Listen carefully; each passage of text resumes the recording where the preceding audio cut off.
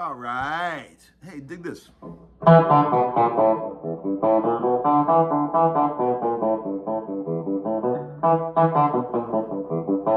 know how to do that? I'm not even sure how I'm doing that.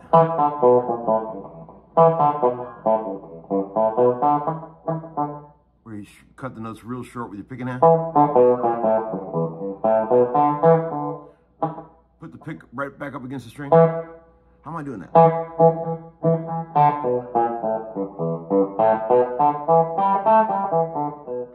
I literally can't even tell how I'm doing it. I think I'm muting it with my thumb. Great lesson, huh? Can't even explain what I'm doing. Maybe you guys know what I'm doing. I can't tell. Anyway, hi. It's just Larry. It's a Wednesday or Thursday. What is it? Thursday? Yeah, Thursday. There's a game on tonight. Oh, by the way, dig this pedal. Check it out. Sweet Robert Keeley sent this new Blues Disorder. That's what you were just hearing. Blues Disorder. Here's without it.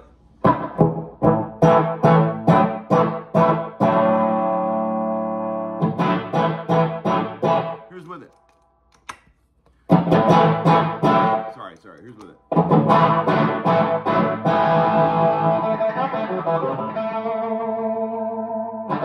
Sounds nice. You know, today I'm feeling like it's Thanksgiving in the middle of December. I don't know why. I just had this. I'm not trying to get all corporate up with people, but I just had this great feeling of thanks today for. Like today started out with when I check. You know, you get up. First thing you do is look at your phone, the bad news event, just to see what happened. Hopefully nobody died. You know that whole thing. And I got this voice message from Kenny Aronoff. You know, who leaves me a lot of messages, and it was the sweetest, most uplifting message I ever got. I love that guy. If you're ever wondering about what kind of person Kenny Aronoff is, let me tell you straight up, he is the coolest, nicest guy on planet Earth. I mean, he's got the soul of a child. Most beautiful, innocent, loving sweetheart. Kenny Aronoff, I love you, man. I always have. I've known you for damn near 25 years now. I appreciate the fact that you watch these silly videos and all the sweet things you say. Me and you, bro. Bros to the end. Okay. Episode 264 here. I'm also very thankful. The boys... we had a beautiful morning.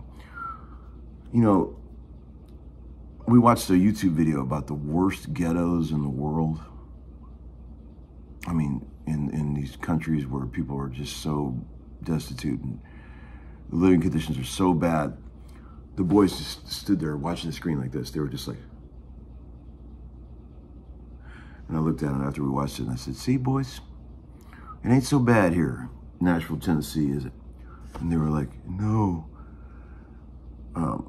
Sometimes, not to compare, but I'm just saying, sometimes watching stuff that puts a little perspective on your life is not a bad thing. You know, watch the conditions that some people have to live in this world, and you think, man, you know, I'm not so bad off after all. Maybe my yard doesn't look so bad as I thought it did. You know, we're spoiled in America, man. We got a lot of great shit going on, and I think sometimes we overlook it, and we think, you know, boy, I sure like to be living in some other country or whatever. You know, I mean, you know, yeah, great, but boy, it ain't so bad here, is it? Lord Jesus. So yeah, just a little perspective, you know, zoom out a little bit and think about how good we all got it, and just think, you know, life is okay. Life is precious. And thank you for Robert Keeley. He's another beautiful, sweetheart guy. You know, thankful day. Sorry, I know you guys hate it when I get all sappy and sentimental. It's pitiful. Grown-ass man acting like that. Let's get into some BCB. Oh, you know, Silvio is out there again. You know, he's like Ted Bundy lurking in the comment column with his tan VW. But he's got a new name now, Vintage Pipes Nightmare. Boy, that's pretty good. It fits him. You know, as you guys know, we patched it up over the years, but he's getting weird again. I think he's back off his meds. You know, he's not nearly as that asshole Teddy Boy. Not nearly as bad as that. I gotta say, Teddy Boy's the biggest asshole that has ever come along on the Homeskoolin channel. There's another guy, too. Emily Matt is his name. I had to block him from my channel, but he's on old buddy Jolly's channel talking shit about how Larry's a Satanist. I'm a Satanist.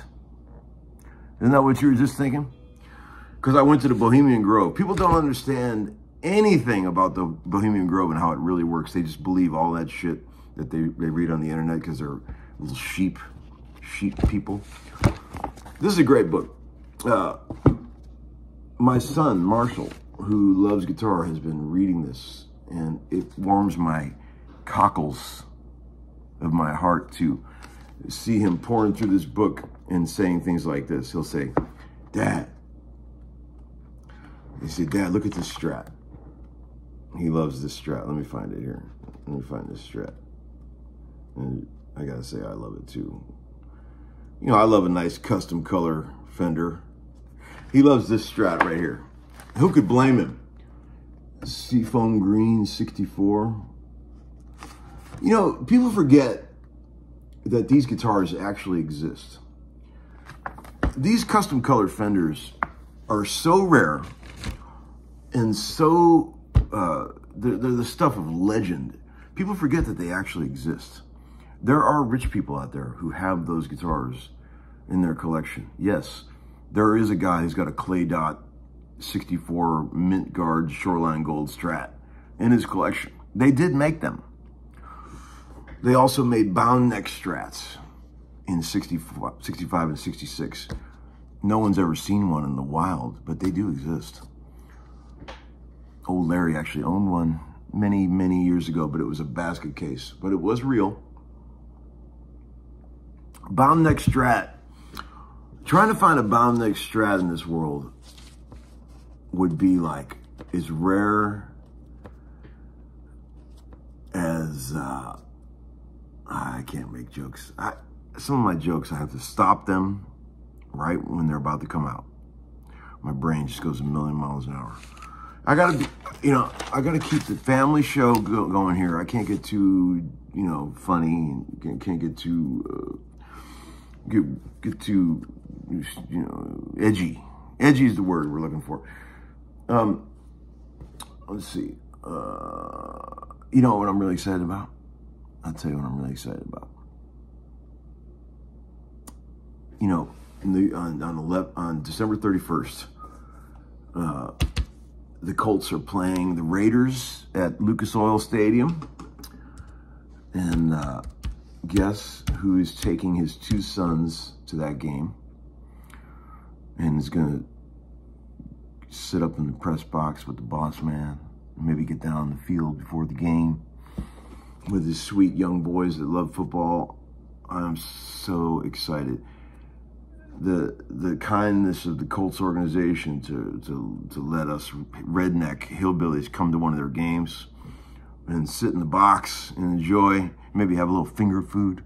You know how they put out the nice charcuteries and things. There'll probably be some little hand sausages. That'd be nice. Maybe the boys will have a nice Sprite out of the little corporate fridge. That'd be great, you know. Man, this guitar is something special. 63 Bird, light as a feather. It's got a Flintstones neck. It feels like the exact neck that Fred Flintstone would play. When he got out of his car with the rock wheels, he would grab this guitar and plug it into his Flintstones amp. I wonder what the Flintstones would use for an amp. I picture Fred playing through a high watt for some reason. Like an old high watt would be pretty cool for Fred Flintstone. Barney's totally like a tweed Fender guy. I could totally see him playing that. Okay, a couple questions in the VCB here.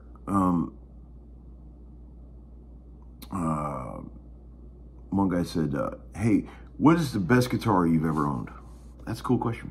The Burst, of course. See, the thing about the Burst that is funny, it's like, I tried to hate that guitar. When that guitar came into my life, I knew I could never own it. I'd never afford it. And I wanted to hate it. I didn't want to admit that it was that much better than all my other guitars because I knew I could never afford it or buy it. And the guy that let me kindly borrow it all that time was just trying to prove a point to me. Don't be talking shit on Burst when you never had one. Basically what he was trying to say. And he was right. And every time I took it to a session, it killed every other guitar I had. And then I would find, this is going to kick that Burst ass. I'd bring home other guitars. And sure enough, man, that thing would just eat them all for lunch. And then I started thinking, okay, maybe I should sell everything I own and buy that guitar. Maybe I should start saving money to try to get that thing. That's how I know it's great, because I didn't want to like it. I didn't buy that and hope it was going to be a great guitar. That thing forced me to love it. That's how good it is. And, it's not the prettiest Burst in the world. There's a lot of Bursts out there with way more flame and more exciting burl to the book matched, Flitch matched top. See, there's a lot of great terms in this book. This book is great. Beauty of the Burst book. My guitar is not in here, but there's great terms in here. Flitch matched. Look that one up. There's a great page in here called The Voice of the Burst, where they go off into great detail about the harmonic overtone order of the PAF pickups. For those real geeks out there, this is a pretty cool book made in 1996. I like guitar books. So yeah, the Burst is definitely the best guitar I've ever had.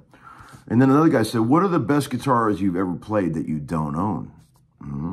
See, sort of an offshoot question in the same family. I can tell you right now, 3 guitars come to mind. 3. I did 3. That's what I just did. Dan Auerbach's Telly is the best Telly on planet Earth, hands down. There's no Telly that could touch that guitar. It's the best Telly in the world. And I would go to my grave saying that there is no Telly that could touch that guitar. Jim Baggett in Lawrence, Mass. At Mass Street Music in Lawrence is a beautiful guy and a collector of old Martins. He has a 38 D18 that is without question the best acoustic guitar I've ever touched. It is out of this world, as loud as a piano, and the most expressive acoustic instrument I've ever played. Of course, he'll never sell it, and he shouldn't, because it's the best guitar in the world. 35 to 38 is the magic for Martins. I don't know what the fuck was going on in there, but it's like aliens built those guitars. And the other third guitar is Elliot Michael, who owns Rumble Seat. He has a black triple pickup.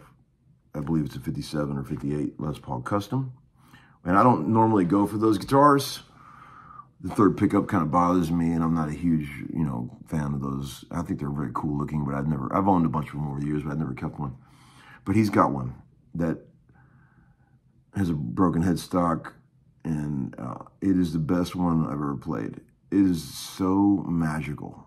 The bridge pickup is just instant records. And it plays and sounds amazing, and it's lightweight, and it sounds like records. Absolutely sounds like records. And of course, he'll never sell that, and he shouldn't. But those are the 3 best guitars I've ever played that I don't own. It's sort of it's fun to play those guitars, but it also puts perspective on, you think, well, man, I think we're just lucky in this life to ever find one special instrument. If we can ever find one guitar that moves us like that, consider it luck. Because first of all, you were lucky it was ever available for sale. Secondly, you're lucky you were able to afford it. And don't think of yourself as the owner. Just think of yourself as the custodian of that instrument until your death. That's what I do. Nobody owns anything. We are all just we're renting these instruments for our lifetimes. so that they can be passed on to other people. But we pay to have it rented for our lives. So there you go. Okay, maybe I'll post a link to that ghetto video just to give you a little perspective on how good we got it over here. Okay?